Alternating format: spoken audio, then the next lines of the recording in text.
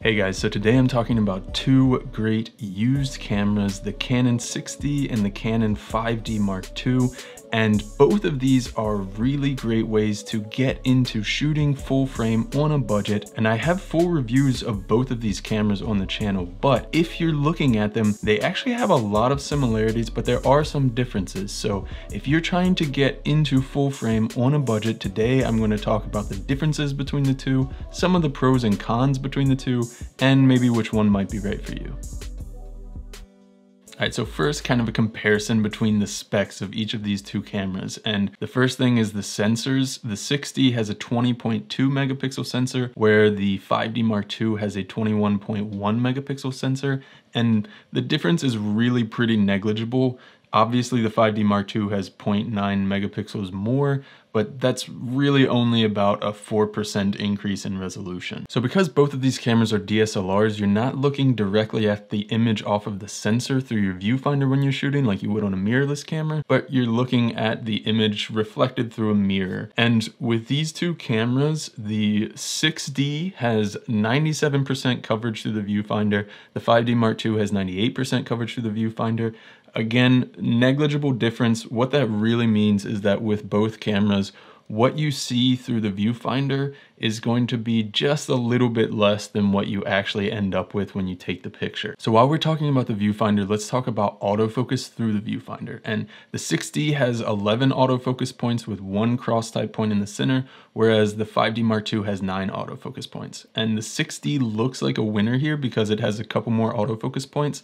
And I will say the cross type autofocus point in the center of the 6D is really, really good, really accurate. Even in low light situations, it focuses really well, but the other autofocus points in the 6D are much less accurate and don't work as well. So a lot of times with the 6D, you're actually going to end up needing to use the center autofocus point and then focus recompose or something like that. The 5D Mark II, all 9 of the autofocus points actually work really well. So I would actually give the advantage here in autofocusing to the 5D Mark II. Though to be fair, with both of them, they don't have a lot of autofocus points, so you are going to probably have to use something like focus recompose with both of these cameras, or maybe manual focus depending on what and how you're shooting. Also with autofocus, they both do technically have autofocus in live view mode on the back screen of the cameras, but both of them use a really old, really outdated, really slow contrast-based autofocus system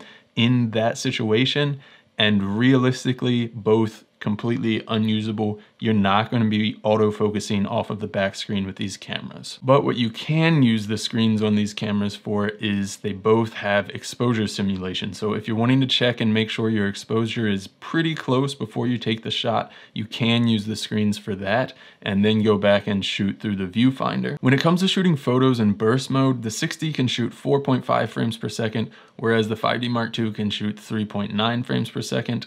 Now, obviously the 6D can shoot a little faster, but realistically, they're both around 4 frames per second, and that is not very fast. Neither one of these are fast cameras, and neither one of these are going to work very well for shooting action. Another difference between the two cameras is that the maximum shutter speed on the 5D Mark II is 1/8,000th of a second, and that's pretty normal for prosumer grade cameras, whereas on the 6D, the maximum shutter speed is 1/4000th of a second. Now, this is only a one-stop difference here, and I mean, if you are shooting all the time in bright daylight, middle of the day at f1.2, that might make a difference sometimes, but even if you're trying to freeze super fast motion, 1/4000th of a second is going to do great with that. So it probably isn't going to be a deal breaker or really have much of an effect on anybody, but theoretically 1/8000th of a second is going to give you more flexibility. For video, they both shoot 1080 at 24 and 30 frames per second, but neither one of them have continuous autofocus for video. In the 6D, as far as connectivity goes, you do have GPS and Wi-Fi. You do not have that in the 5D Mark II. And they both have one single card slot. In the 6D, that is one SD card, and in the 5D Mark II, that is one CF card. Now, with CF, that is an older form of memory and less common, especially now. However, that's really not anything to worry about. It's not really a downside to this. It's not worse, it's just different. And CF cards now, they're still pretty easy to find and they're not super expensive or anything, so I don't think that's something to worry about. It's just different.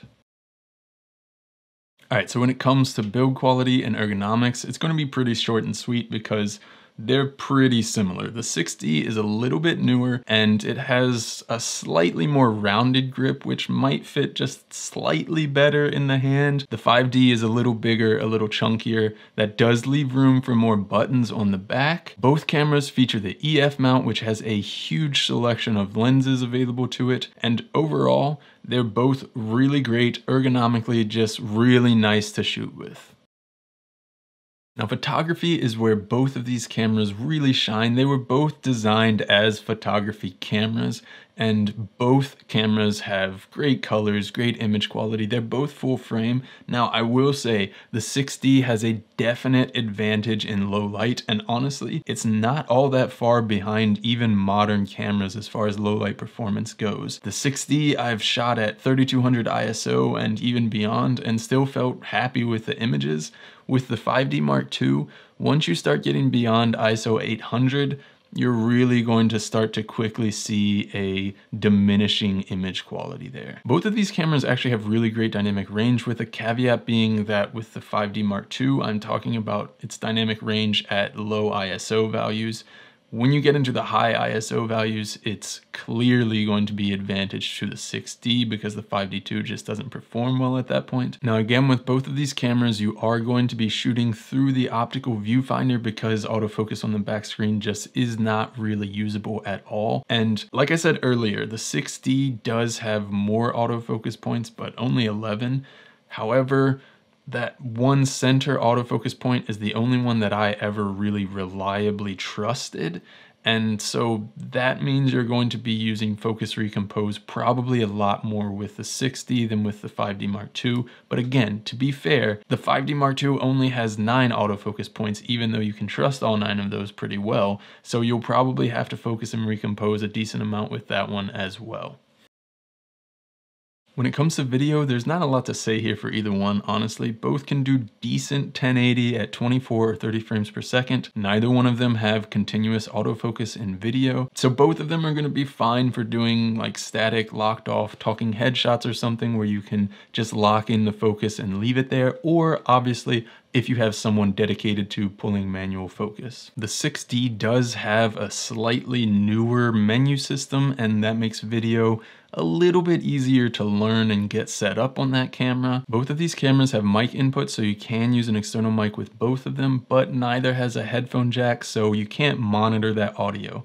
And I really wouldn't recommend either of these cameras specifically for video, just because they're not really competitive with a lot of the more modern camera options that are out there.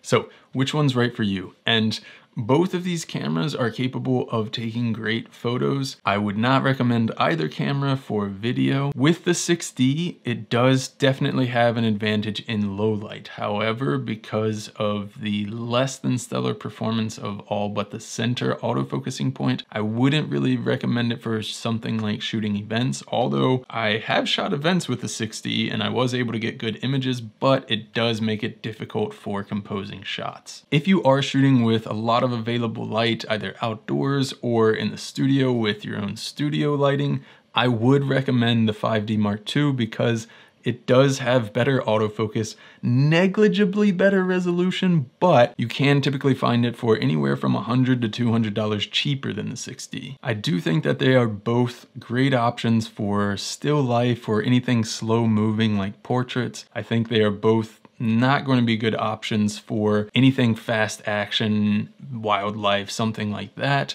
And both of them do only have one card slot, either SD or CF, so that's not something that wedding shooters will typically want to see, or even event shooters a lot of times. but I do think that they are both great options for the price point. But anyway, I hope you enjoyed this video. If you did, give it a thumbs up. Let me know in the comments below. Are you looking at either of these cameras? Have you shot with either of these cameras before? What do you think about them? If you are thinking of purchasing these cameras or any of the gear that I've talked about in this video, in the description below, I will have affiliate links. If you purchase through these links at no extra cost to you, it'll help to support the channel so that I can continue making videos for you guys.